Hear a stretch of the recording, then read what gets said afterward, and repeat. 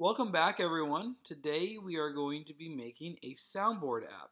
And the primary reason where we're going to be doing this is so we can learn how to touch input, create new sounds, play sounds, and how to switch menus or screens.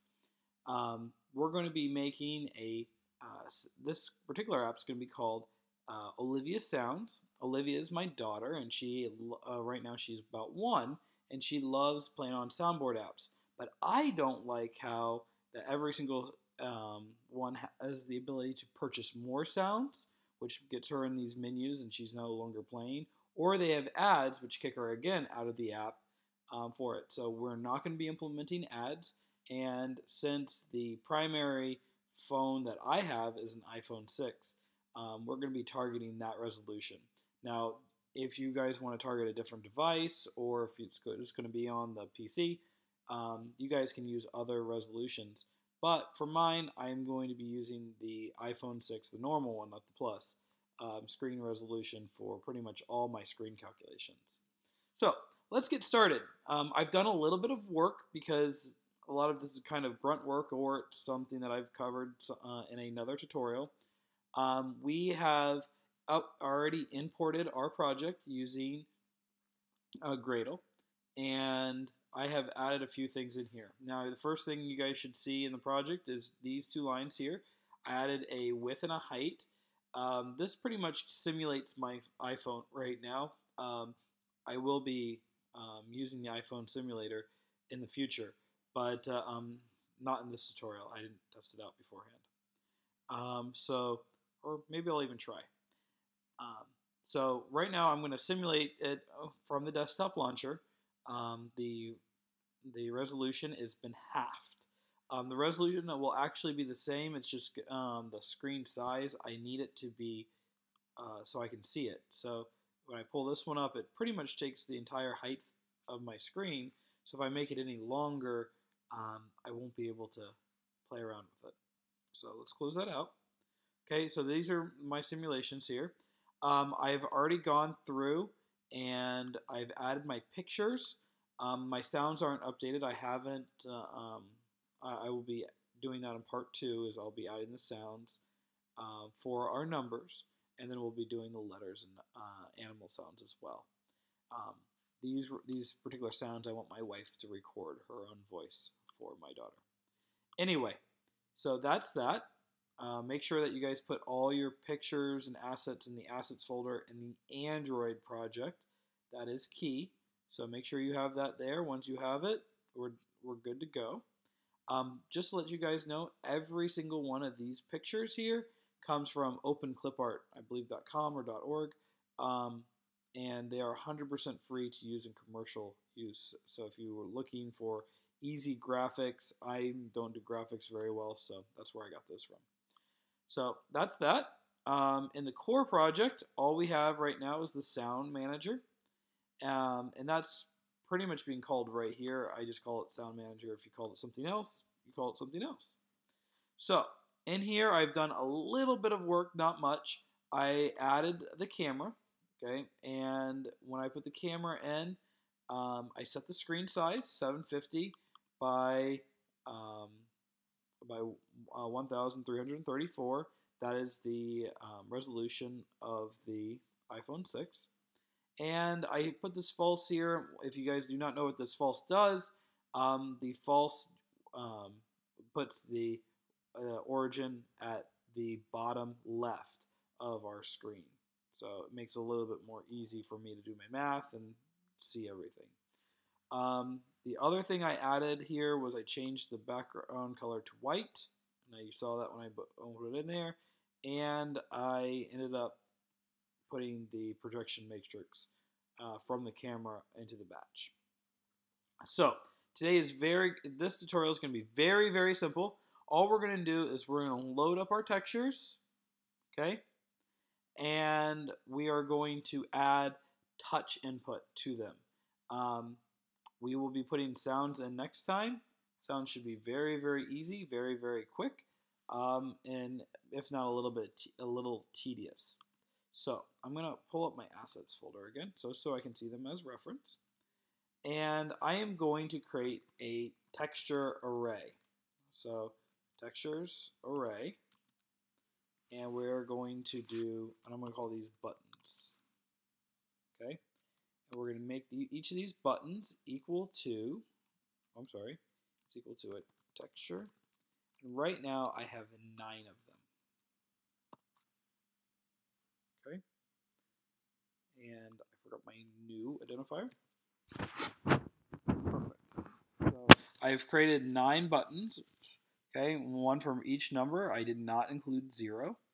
Okay, because I feel that it's important for little kids to start counting 1, 2, 3, and not worry about, hey, 0. All right. So we will eventually be putting like other things in, but right now we're not going to be focusing on that. So the first thing that we're going to do is we're going to do buttons 0. Okay, button 0 equal to, and we are going to do new texture, and we're going to take the texture value in. Now, the texture, the first one we're going to be doing is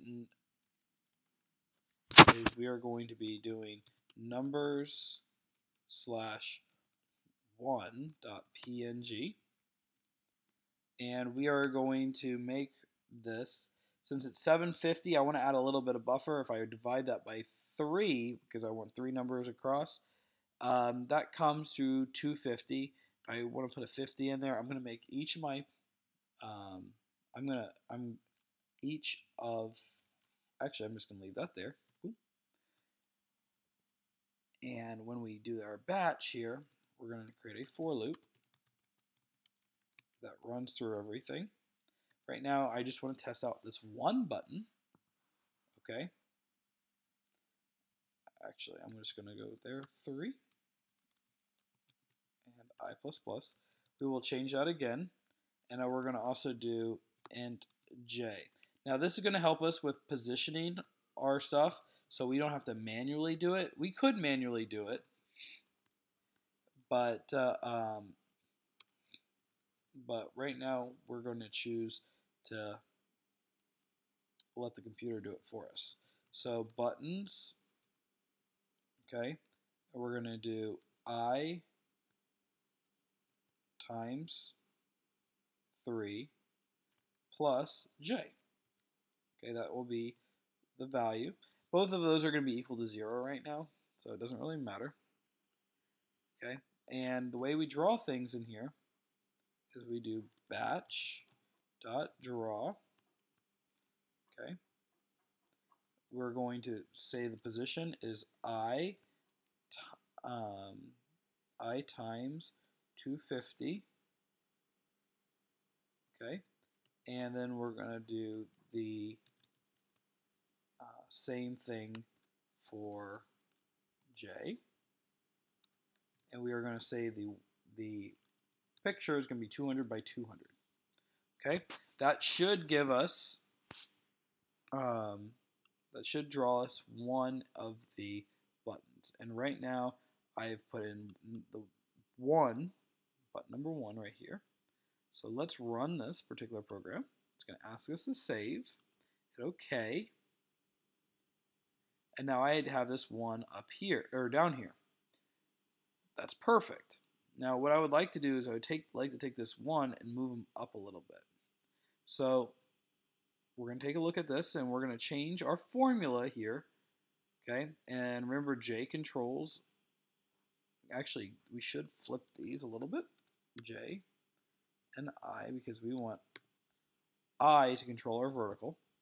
Okay, so what we're going to do is we're going to do 134 minus this.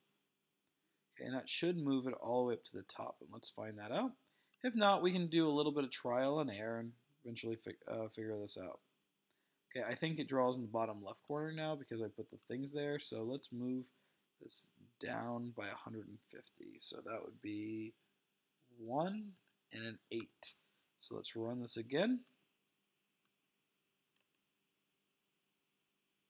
Okay, I still need to move it down a little bit more. I think I messed that up. So let's, oops, don't want to do that. Okay, and we are going to move that down to a. Oh, our thing is a 200 pixels, so we should just subtract it 200. Okay, now going back, I accidentally exited out of my desktop, so let me grab that back again. I'm sorry, I'm just trying to get used to this Mac. This is my second tutorial on it. Okay, so right now it's in the top left corner, which is okay. All right, so let's add a few of our extra guys, and I'm going to add buttons 1, new texture, numbers 2.png. Okay, and now if I change this to 2, all right, we're going to run here. We're still not going to go out of bounds, so let's run this. There's my 2. Perfect. All right, let's keep on going. And we're just going to keep on adding. I'm just going to copy and paste these in. So Command C, Control V, Control V, Control V, and I think Control V and delete one. Okay, so let's first change these to 2, 3, 4, 5, 6, 7, 8, which would be perfect. We're going to change our loop so it displays all of them. So 3 and 3. Right now it's just going to say 1, 2, 1, 2, 1, 2, 1, 2, but we should be able to see our positioning a little bit. Okay, 1, 2, 1, 2, 1, 2, perfect. Okay, so it's a little off to the left, and I probably want to bring it down a little bit. So I'm going to close this out again. Okay, and since we're talking about just adding a little bit, so we're going to add 25 pixels here. Just try to see what would make it fit a little bit better. This is kind of a rough estimate. Okay, which actually centered it up pretty well. Okay, now what we're going to do is we're going to move them down. Remember the J controls down, so we're just putting these offsets in here. Okay, what you can do is you just need to subtract more to move it down. So we're going to make this go at 800. Eventually we'll put a title in there of like saying numbers and something cutesy and something in the background. Again, this is going to be for children. Okay, perfect.